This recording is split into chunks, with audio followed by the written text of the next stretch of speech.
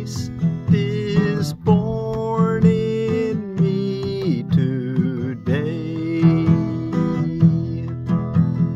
The Holy Christ is born in me today. The Holy Christ is born in me today. The Holy Christ is born in me today. Thank you all so much for joining me in studying A Course in Miracles workbook for students. We're reading from the original edition. I'm Forgiveness Teacher of the Ozarks, Willie, and we're ready for Lesson 303 here on Monday, October the 30th of 2023. The Holy Christ is born in me today. The Holy Christ is born in me today. Watch with me, angels. Watch with me today. Watch with me, you unseen host of heaven. Watch with me today. Let all God's holy thoughts surround me and be still with me while heaven's Son is born. Let all God's holy thoughts, we're all holy thoughts, all of God's creation. Let all God's holy angels and thoughts, people, let all God's holy thoughts surround me and be still with me while heaven's Son is born. Let earthly sounds be quiet and the sights to which I am accustomed disappear. Let Christ be welcomed where he is at home, and let him hear the sounds he understands and see but sights which show his Father's love. Let him no longer be a stranger here, for he is born again in me today. Let the Christ be born in us today. The Holy Christ is born in me today. And the prayer says, your Son is welcome, Father. He has come to save me from the evil self I made. He is the self that you have given me. He is but what I really am in truth. And he is the Son you love above all things. He is myself as you created me. It is not Christ that can be crucified. Safe in your arms, let me receive your Son. Safe in your arms, let me receive your Son. The Holy Christ is born in me today. And let's go look in our text reading. And we're ready. We're in chapter 31, the simplicity of salvation, and ready for paragraph 62, which is the beginning of recognizing the Spirit, section Roman numeral 6. Recognizing the Spirit. You see the flesh or recognize the Spirit. You see the flesh or recognize the Spirit. There is no compromise between these two. If one is real, the other must be false. For what is real denies its opposite. There is no choice in vision but this one. What you decide in this determines all you see and think is real and hold as true. On this one choice does all your world depend. For here have you established what you are as flesh or spirit in your own belief. If you choose flesh, you never will escape the body as your own reality, for you have chosen that you want it so. But choose the Spirit, and all heaven bends to touch your eyes and bless your holy sight, that you may see the world of flesh no more, except to heal and comfort and to bless. See the world of flesh no more, except to heal and comfort and to bless. 63. Salvation is undoing. If you choose to see the body, you behold a world of separation, unrelated things, and happenings that make no sense at all. This one appears and disappears in death. That one is doomed to suffering and loss. And no one is exactly as he was an instant previous, nor will he be the same as he is now an instant hence. Who could have trust where so much change is seen? For who is worthy if he be but dust? Salvation is undoing of all this. And constancy arises in the sight of those whose eyes salvation has released from looking at the cost of keeping guilt, because they choose to let it go instead. 64. Salvation does not ask that you behold the Spirit and perceive the body not. Okay, now that's nice to know. Salvation does not ask that you behold the Spirit and perceive the body not. It merely asks that this should be your choice. For you can see the body without help, but do not understand how to behold a world apart from it. For you can see the body without help, but do not understand how to behold a world apart from it. Basically, what I'm hearing him say is that he wants us to rely on the Holy Spirit for our vision, so that even though we can see the world without help, without the Holy Spirit's guidance, we don't want to. We want to use the choice that's given us to rely on the Holy Spirit. Salvation does not ask that you behold the Spirit and perceive the body not. It merely asks that this should be your choice. For you can see the body without help, but do not understand how to behold a world apart from it. It is your world salvation will undo and let you see another world your eyes could never find. Be not concerned how this could ever be. You do not understand how what you see arose to meet your sight. For if you did, it would be gone. The veil of ignorance is drawn across the evil and the good, and must be passed that both may disappear, so that perception finds no hiding place. How is this done? It is not done at all. What could there be within the universe which God created that must still be done? 65. Only in arrogance could you conceive of that you must make the way to heaven plain. Only in arrogance could you conceive that you must make the way to heaven plain. The means are given you by which to see the world that will replace the one you made. Your will is done, in heaven as on earth. This is forever true. It matters not where you believe you are, nor what you think the truth about yourself must really be.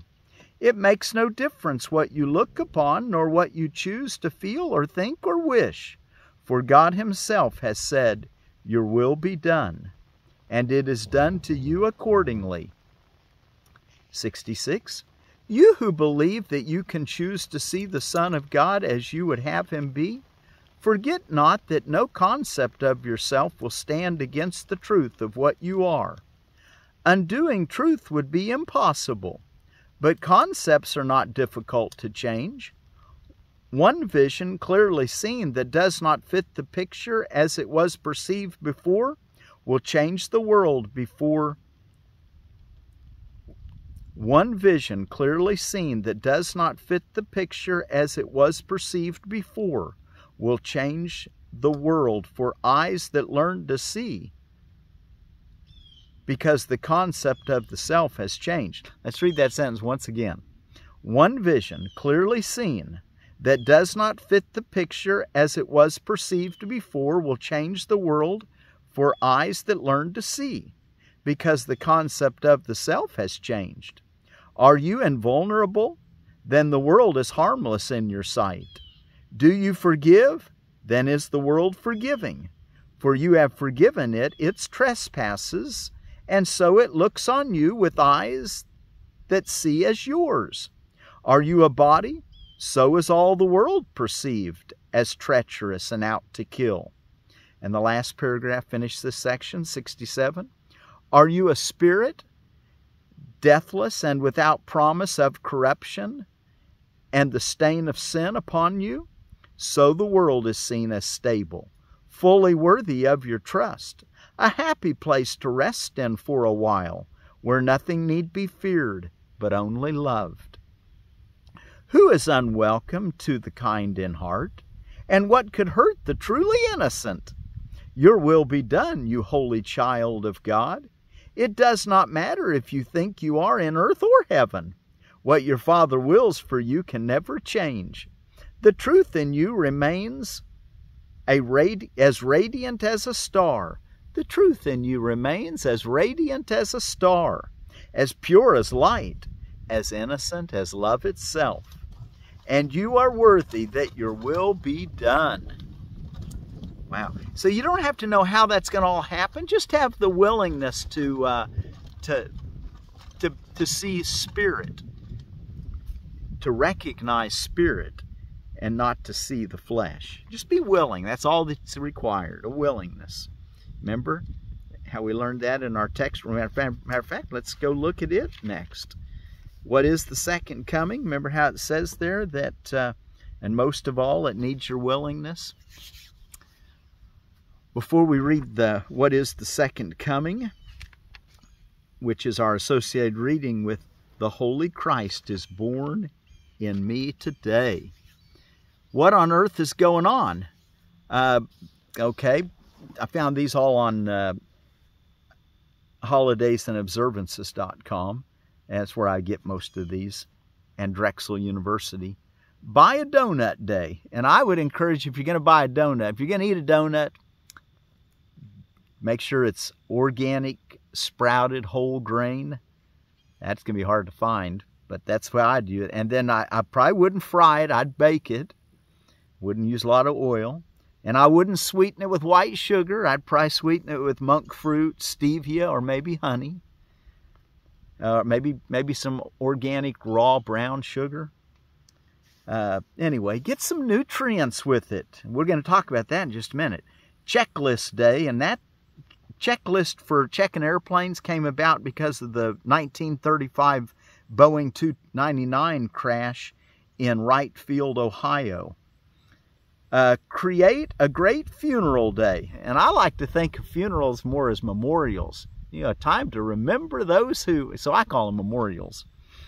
And then some things that hover around Halloween, I guess, and Devil's Night, Haunted Refrigerator Night, Mischief Night, National Candy Corn Day, and I didn't even know what a candy corn was. I had to look it up. You don't want to eat candy corns. I was going to look up, anyway, they're just full of sugar. It's all they are, sugar and butters and things that you probably don't need a lot of. We want nutrient-rich foods. National Publicist Day, and a publicist is someone who generates publicity for an organization, product, or individual. National Text Your Ex Day. We've talked about that before. You want to move on without grievances, so that if you need to text your past partner, you can without feeling like you're holding a grievance. You don't want to hold a grievance. That's the important thing. Pumpkin Bread Day. Of course, this time of year, I'd encourage you to paint on your pumpkin a face if you want to put one out and not cut it open. The problem with cutting it open is that it molds and you can't get the meat. And the pumpkin should be for eating, not for just spoiling. Pumpkin Bread Day. Speak Up for Service Day, and that recognizes the contribution of youth for community service. World Audio Drama Day, and Sugar Addiction Day. And I found this about sugar on the Harvard Health, and it says that in Dr. Who says, and it's HU, the effects of added sugar intake are high blood pressure, inflammation, weight gain, and diabetes, and fatty liver disease. And all these are linked to an increased risk of heart attack and stroke. I think that what you really need to do, how do I say it? Just don't eat a lot of low nutrient foods like white sugar. There's virtually no nutrients in it. It's just calories. You know, learn to let your tastes hover around. If you want something sweet, eat some fruit. Maybe some dried fruits like dates, and be easy on those. Don't eat too many. anyway, that's my opinion about white sugars. Be easy on it. Don't eat too much. But just because you're filling up on things that you want to fill up on things that have all those nutrients that will run through your blood and heal you. You know, keep you whole, keep you healthy anyway. And I want to tell you about since we're talking about pumpkin bread day, let's talk about another pumpkin, a Cucurbito pepo is the pumpkin. And this is the Cornfield pumpkin. And this I'm reading to you out of the Seed Savers Exchange. First offered by Seed Savers Exchange member Glenn Drowns in 1984 yearbook from USDA seed. This is our top pumpkin for carving and fall decorating. If you are going to carve it, try to at least carve out a little bit, because kids do like seeing the little light coming through the eyes of the candle sitting in there. But I would encourage you to do it the day before Halloween. Scrape out as much of the meat you can and leave just the rind, and then and can it, cook it, eat it, make a pie out of it, make some pumpkin bread out of it. And then if you only leave it out for a day or two in the cold, keep it in the refrigerator during the day maybe, or just leave it out for one day, you could probably go ahead and before it starts molding and not being worth eating, go ahead and make just have it for one day, and it'll probably be fine to make pumpkin bread out of. But I've been just painting on the outside of ones that I use around here. I just take magic marker and just write on it and set it out on the front porch. And then it's ready when I want it. So this Cornfield pumpkin, the fruits are flattened, light colored, and thin skinned, and weigh 12 to 15 pounds. The very sturdy stems rarely break off.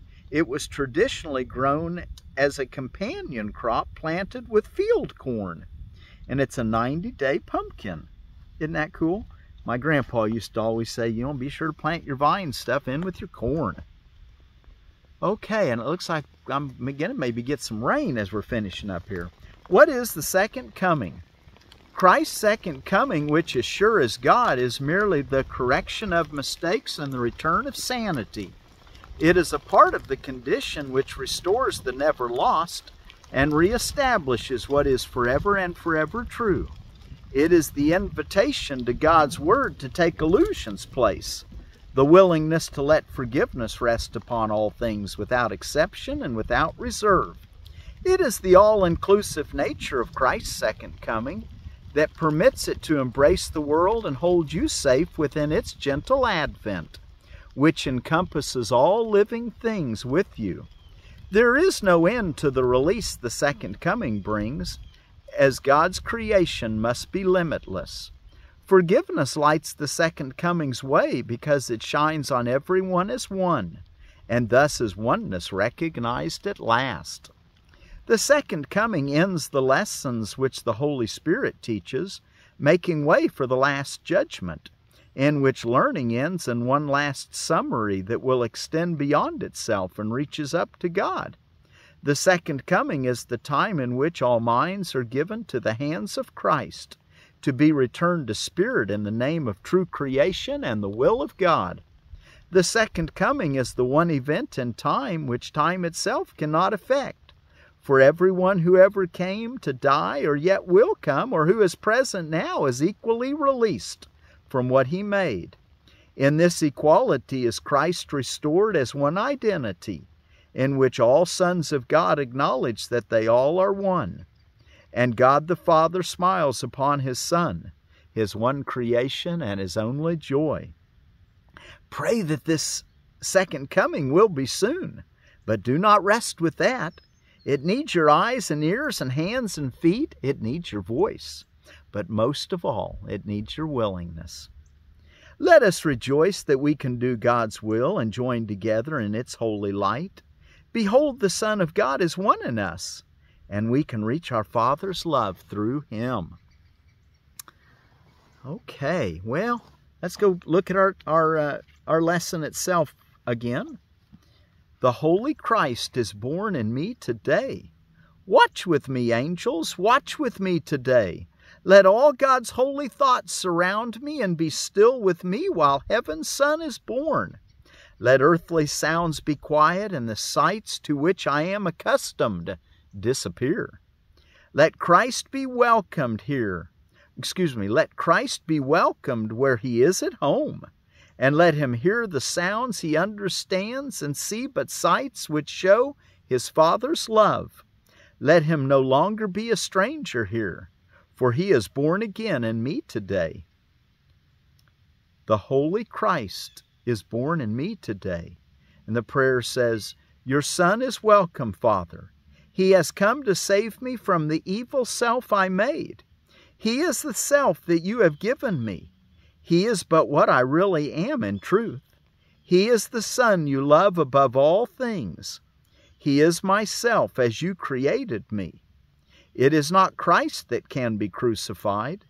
Safe in your arms, let me receive your Son. So the Christ cannot be crucified because the Christ is Spirit. Remember, we can either see the flesh or recognize the Spirit. Well, let's recognize the Spirit. Okay, well, let's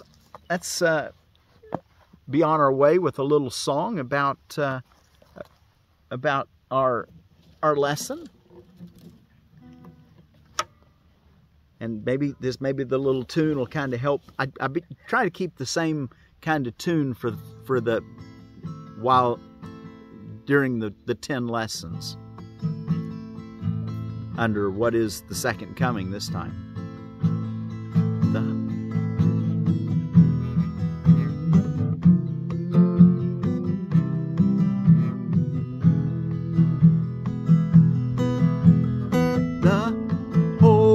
Christ is born in me today. The Holy Christ is born in me today. The Holy Christ is born in me today.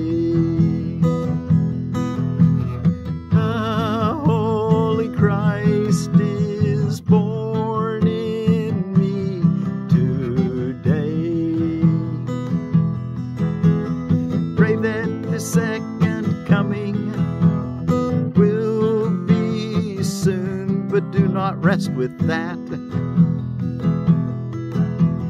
It needs your eyes and ears, its hands and feet. It needs your voice. It needs your eyes and ears and hands and feet. It needs your voice. And most of all, it needs your willingness. And most of all, it needs your willingness. Let us rejoice that we can do God's will and join together in its holy light. Behold, the Son of God is one in us, one in us. And we can reach our Father's love, reach our Father's love through Him. The Holy Christ is born in me today. The Holy Christ is born in me today. The Holy Christ is born in me today.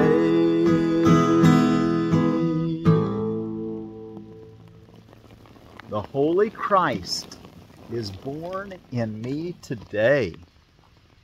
Thank you all so much for joining me today. Let's go our way, saying this as best we can every hour of the day. Be sure to do your 2 longer meditations, morning and evening, where you tell yourself, the Holy Christ is born in me today.